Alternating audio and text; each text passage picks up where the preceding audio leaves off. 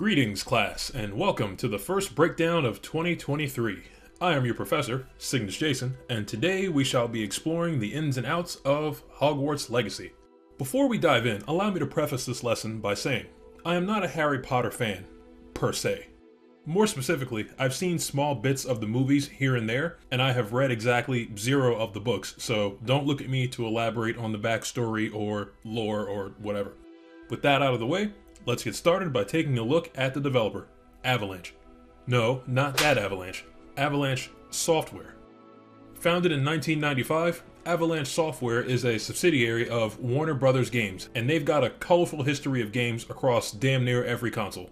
Rugrats, Prince of Persia, the Tax series, Hannah Montana, Chicken Little, and many others. Before there was Avalanche Software, there were 4 programmers who worked for a developer called Sculptured Software. After Sculptured was acquired by Acclaim Entertainment, the 4 programmers were looking to join another developer called Sapphire, a developer which was seeking programmers for an upcoming project. The 4 programmers did not want to commute 45 minutes to Sapphire, so after discussing this with the owner of Sapphire, he convinced the 4 programmers to start their own company. Thus, Avalanche Software was born, with one of the programmers, John Blackburn, as company president. In April 2005, Buena Vista Games, the game publishing side of the Walt Disney Company, acquired Avalanche. In January 2013, Avalanche announced Disney Infinity, which basically had you use amiibos, for lack of a better term, of Disney characters in tandem with the game itself. This placed Disney Infinity into the Toys to Life genre of games, which I did not know was a thing, and has been a thing since 1987. Anyway, due to increasing development costs and profits not looking too great, Disney pulled the plug on Disney Infinity, Buena Vista Games, and, by extension, Avalanche Software. In January of 2017, Warner Brothers Interactive Entertainment had acquired and resurrected Avalanche Software, with John Blackburn returning as CEO. Finally, in September 2020, Hogwarts Legacy was announced at the PlayStation 5 event and released on February 10th, 2023. It's not hard to make the case that Hogwarts Legacy is the best thing to come out of Avalanche Software, and it's about time I told you why.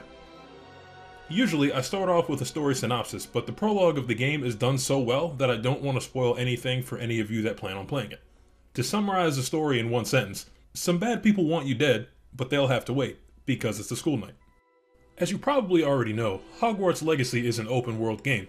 Between your classes at Hogwarts and your extracurricular exercises elsewhere, you will take part in all kinds of activities, both for yourself and for others.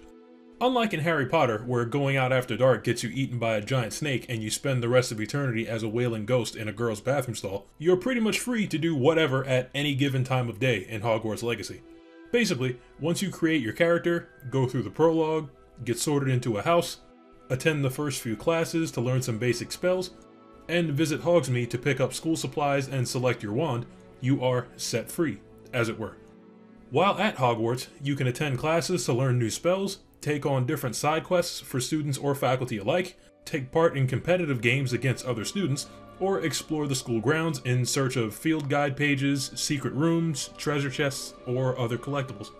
While you're away from Hogwarts and exploring the world, this is when the freedom to do whatever almost swallows you whole.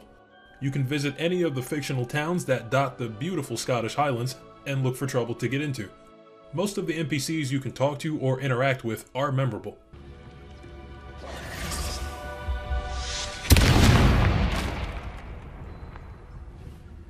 Is someone there? While the characters are diverse, the dialogue options are not.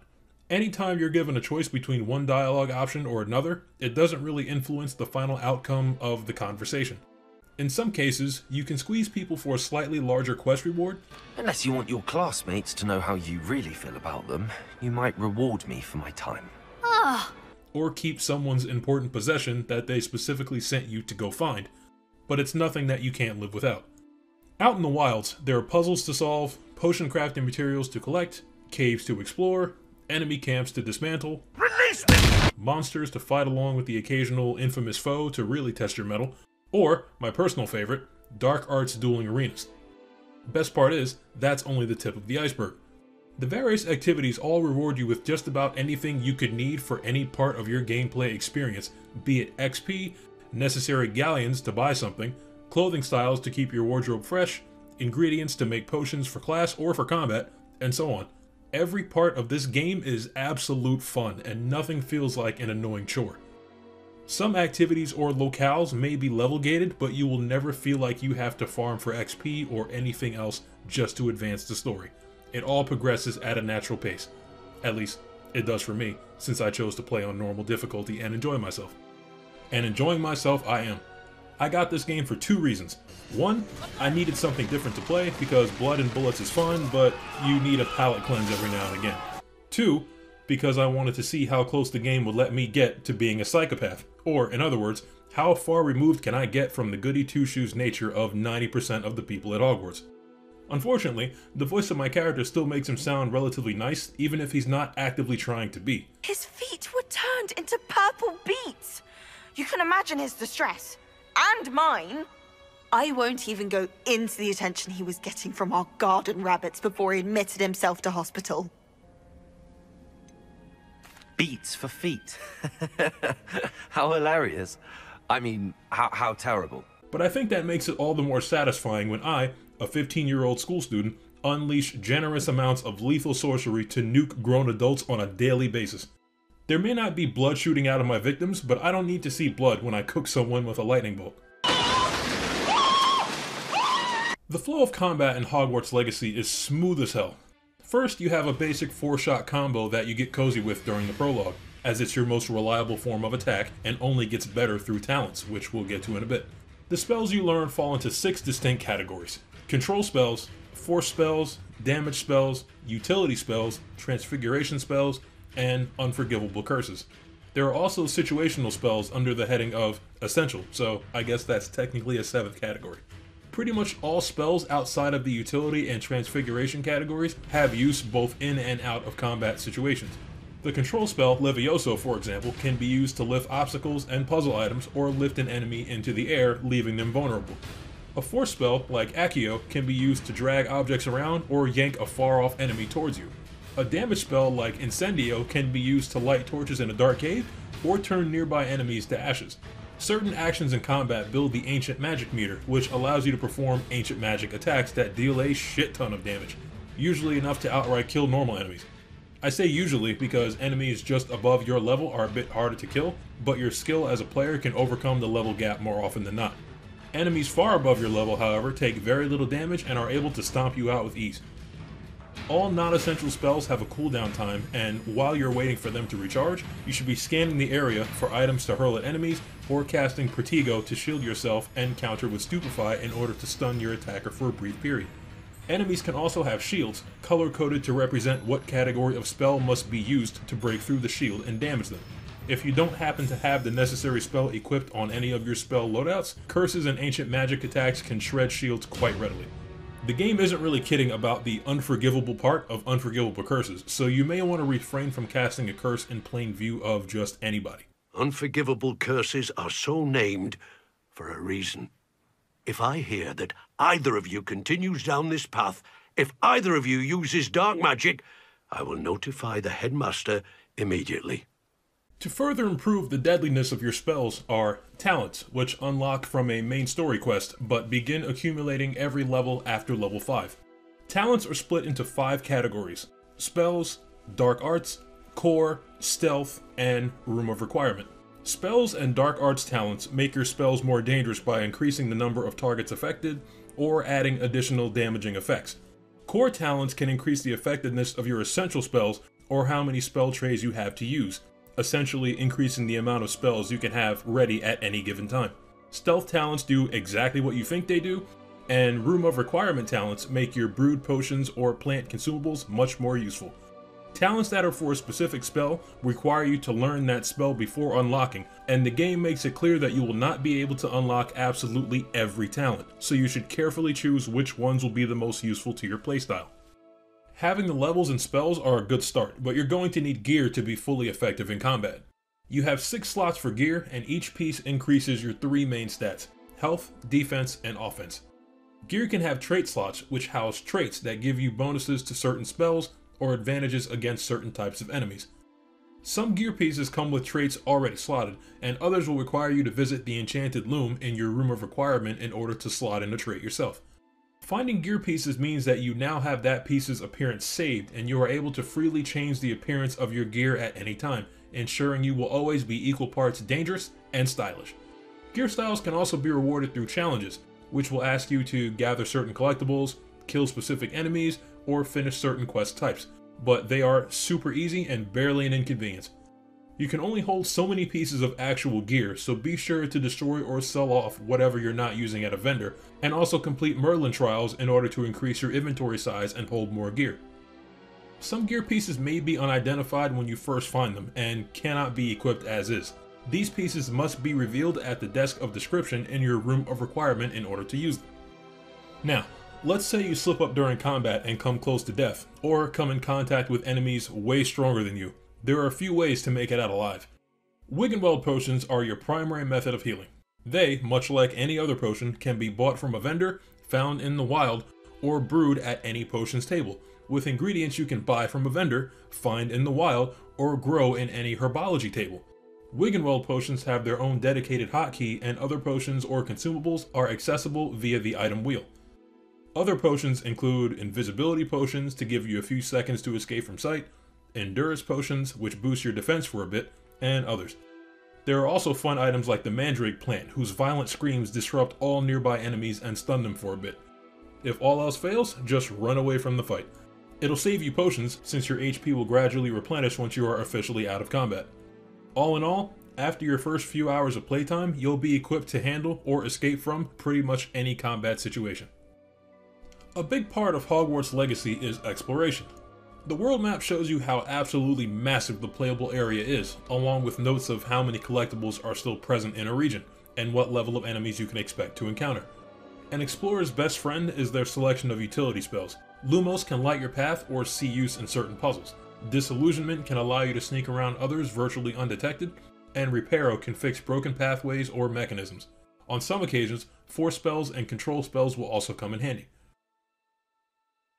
Early on in the game, you'll need to run from place to place. Fast travel points are unlocked simply by walking near them, and obviously that makes traveling much easier. Once you unlock flight options, such as your broom or a flying mount, the world really opens up. Points of interest are marked all along the map, as you'd expect them to be in any open world game, and they mark everything, from puzzles to enemy strongholds to fast travel points that you can unlock. Pathfinding for quest objectives is almost always available at the tap of a button, with some quests requiring you to follow a map from your inventory or use the essential spell Revelio to highlight interactable items. Revelio is also great for highlighting collectibles to grab or a treasure chest to loot. You'll most often find galleons or clothing items when you loot containers. Some buildings or containers will require Alohomora in order to pick the lock, but this does not become available until after the main quest called Professor Rackham's Trial. Oh, I almost forgot about the Room of Requirement. After a handful of main story quests, Professor Weasley will accompany you into a secret room called the Room of Requirement, which takes the shape of and contains within itself exactly what is desired by whoever finds the room. In this case, it takes the shape of your own personal room that you can modify or decorate however you want using the transfiguration spells that Professor Weasley teaches you. You can modify architecture, the size of the decorations you place, and even make improved crafting stations for potion brewing or plant growing. As mentioned earlier, this room also allows you to use the desk of description to identify any unidentified gear pieces you find, as well as socket traits or upgrade gear pieces at the enchanted loom. A piece of gear can be upgraded up to 3 times and accepts level 1, 2, or 3 traits. The higher the upgrade or the better the trait, the rarer the material required. The materials needed to use the enchanted loom are gathered from rescuing and befriending different kinds of magical creatures out in the world. Once you rescue a creature, it is transported back to the vivarium in your Room of Requirement, where you can feed it or groom it, and it will automatically give up its materials once both needs are met. Gathering materials from creatures has a cooldown, so it's best you don't waste any materials you get, or just stockpile them until you feel like you have to upgrade a piece of gear. As far as bugs, glitches, or general issues, I really don't have many to speak of. PC players may see some stuttering from time to time, usually at times when you absolutely cannot afford to have less FPS, and there may be the odd texture or model glitch every now and then, but not frequently enough to cause concern or put you off of playing the game. Being able to experience the Wizarding World like this is a lot of fun, and definitely worth the time of anyone who's even remotely interested in the game. As I said earlier, I'm not what you'd call a Harry Potter fan, but I've been playing this game for 43 hours already, and I don't think I'm going to stop anytime soon. One thing I didn't realize until sitting down to write all this is that Hogwarts Legacy is a full game that delivered on everything that was promised, and that is, unfortunately, a rare thing nowadays. To Harry Potter fans that may be curious, Quidditch is not a currently available game mode, and may never be. That fact was made clear ahead of the game's launch. It was also announced by Headmaster Black after the sorting ceremony. Oh, and one more thing. Due to the unfortunate injury on the pitch in last spring's final, this year's Quidditch season has been cancelled. After giving it some thought, it's kinda clear why. Quidditch is a high-profile event in the Harry Potter movies, so the majority of players would probably want to play it. The broom flight controls are just solid enough to get you from place to place, so there's no guarantee they would hold up in a stressful competition like Quidditch. Doubly so if it had to be played in PvP. People would most likely use their negative experience in that one game mode to unfairly judge the rest of this amazing experience. I could go on, but I have ne'er-do-wells to atomize. Well, I suppose I should be going. I'm anxious to see my brother, who must be elated to have his feet back. Of course. I certainly would be. If you're done hearing me talk, Hogwarts Legacy is available now on PC, the PlayStations, the Xboxes, and, surprisingly, the Nintendo Switch. It is a game that's well worth your time. And speaking of time, excuse me while I go sink more of it into this game. If you've enjoyed the video, leave a like and subscribe if you want to see more. This has been your professor, Cygnus Jason, and you are dismissed.